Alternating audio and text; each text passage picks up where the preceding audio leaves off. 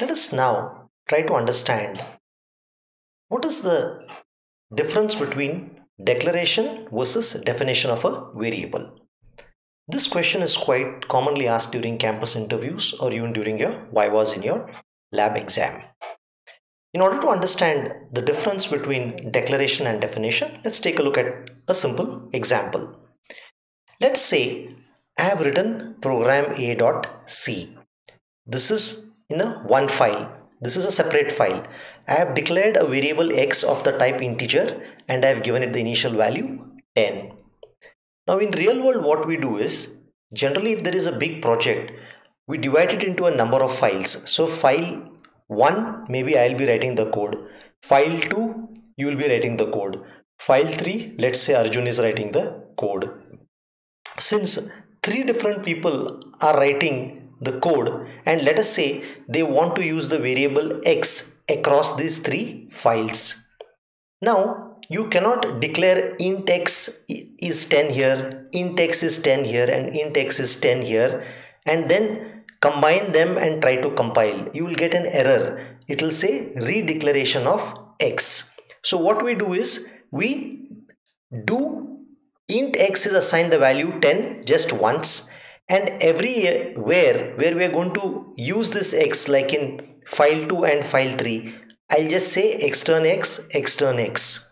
So what this extern x and extern x declaration does is, when the compiler is compiling this program b.c, it look at x, okay, I should say extern int x, so it should know that data type extern int x. So when it looks at extern int x, the compiler knows that this particular x is defined somewhere and it is just being used here. Similarly, when it comes here, it knows this x is defined somewhere and I'm merely declaring it here. So what happens in definition and declaration is, this is the definition. In definition, I am not only declaring a variable x of the type integer, giving it the initial value 10, storage space for x is allocated in the definition.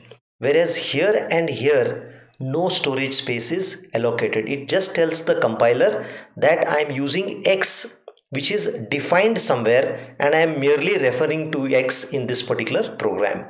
So the compiler needs to know the data type of x which I am showing here, and extern tells it that it is defined somewhere and I'm going to use it within this particular program.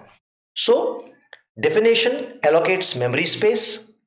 You can do definition only once because you cannot allocate memory multiple times for the same variable, but variable declaration you can do as many number of times as you really need to do in your program.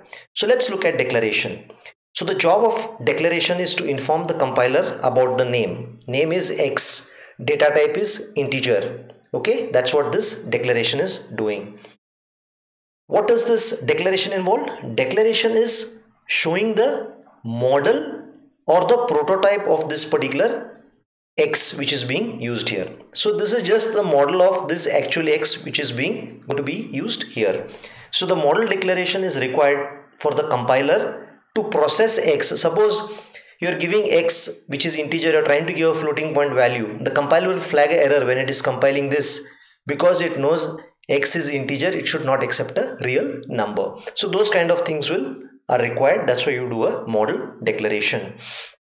I already told you earlier, you can declare this same variable multiple times, but you can define it only once.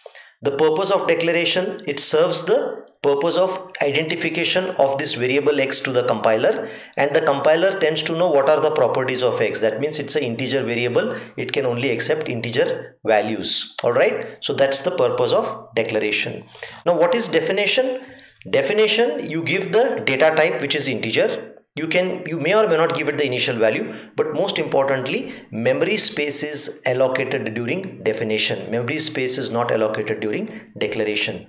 And finally, you only define it once, but you can declare it as many times as you are going to use in your particular code.